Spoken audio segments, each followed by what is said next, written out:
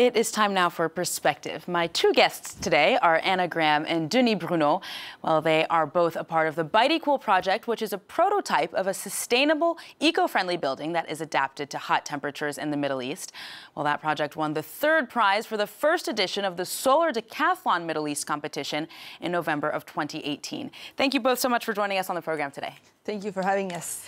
So to start, you both participated in that Solar Decathlon Middle East initiative, which has been kind of described as an Olympics for sustainable buildings, if I'm not mistaken. Can you tell us more about what it aims to do? It challenges students from all over the world to build a sustainable house powered by solar energy, and it has 10 contests. So it was a really fun experience because we met people from all over the world, and we were all having the same adventure. And it really didn't. It was a competition, but it really didn't feel like a competition. It was really a team, and we were all very united and helping each other. And at the end, it was just having fun and experiment in these great years that are the university and student years. And I don't know if you have anything to add to. Yes, that's an amazing thing with students, professors and companies working together from the campus of Bordeaux. So several schools, School of Architecture, School of University of Bordeaux, Arts et Métiers Paris Tech, and working with financial support and help from these companies, help from New Aquitaine region, help from Ministry of Culture and from Foundation of the University of Bordeaux. Yeah. Okay, and I imagine obviously all of the buildings, it's the solar decathlon, so I imagine all of the buildings have to be in some way powered by solar power. Yes, that's the main goal, and we have we're limited in the surface, and we have a pyramid, a volume pyramid that we must respect, and it's really fun to see what other teams in other corners of the world imagine having the same rules. It's a really creative process. The conception and the design and building the house with our own hands and later operating it and making it function. And when you see that everything works, it's like, wow, we made it. It's impressive. It's almost like a modern day Lego type, yes, exactly, real-size Lego. Scale one. Exactly. So your BaityKool project won the third prize at the competition, and we do have some images there that we can see. Can you work us through exactly how the house works and more about the project in general? Yes. So we focused on two main things. It's how to be energy efficient and how to integrate all the living, so all the biological and all the water systems. We have a very dry skin. It's inspired in Moistravia.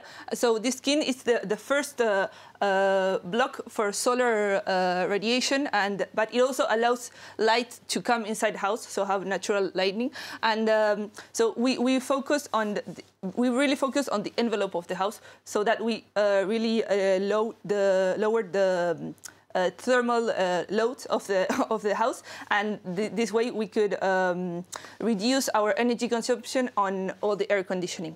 So, and we have also well, we'll see. That's the structure. It's a CLT structure. Then we have well, that's the patio, the internal patio. We'll see. Those are the internal walls. The roof structure. Those are the skin, and we have integrated solar panels in the three facades, and that we won the BIPB award. It's a building integrated photovoltaics, and then we also have a pergola, a mobile roof. It will come later, and there we have our main solar roof, yes, and it moves. It's closed during the day to generate the power, and during the night it opens to release all the heat. Okay. And it also protects the green roof that we have and all the aquaponic system in the middle. So it's when you enter, you see a very dry outer skin, and when you enter, you have a really living and welcoming patio. That is the entry of the house, and that's where we integrate all the living systems and the aquaponic systems with fish and that everyone loved that. It was, all the kids loved the fish, and it was really fun to see how people interacted with the building, because we didn't know how it would be welcomed by the public. Well, it looks like it was well received, yes, given that you won a prize. Professor Bruneau, perhaps you as a researcher, how did you contribute? What did you contribute to this project? This kind of projects are time for students and companies to develop innovations. So they develop innovation in energetic. I will say, for example, they can produce cooling from the sky. From the sky, they take the cool of the sky to put it in some water, and then the water is distributed in the house to cool the house. They develop innovation in the water cycle, because the water is used 3 times. One time for your shower, then it's washed by lombric and solar treatment, and then it could be reused in the aquaponic system, which produces the food for the family which live inside, and the rest could be used on the roof of the building in order to cool it by evaporations. The same care has been taken on the use of energy. That is, the solar panel, which are fully included in the skin of the building and in the opening of the patio, is made so you have energy in the morning, energy in the night, energy during the day, and you can storage the over you have of the energy to use it when you need it. So we are quite independent of the grid. This way of innovation is also about the social way of living this building. That is, this building has been thought for the people who will live in it and how they will use it, especially for the patio, which is a place when you could appreciate the night with the fresh, relative fresh, because it is in Peninsula Arabica. And that's the way we developed this project, and the way it has been appreciated, I think, in Dubai. No, at the present time, the project is not finished, because we reimplant this house in a sustainable village, which the name is the Sustainable City. And Anna, you were there yes, weeks ago.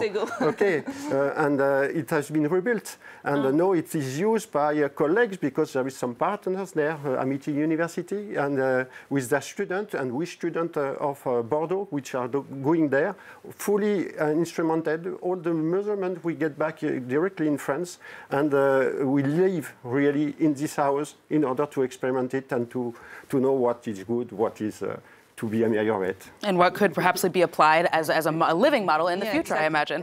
All right, well, thank you guys so much for your time. Unfortunately, that's all we have time for. Thank you for having us. It was a pleasure. Thank you.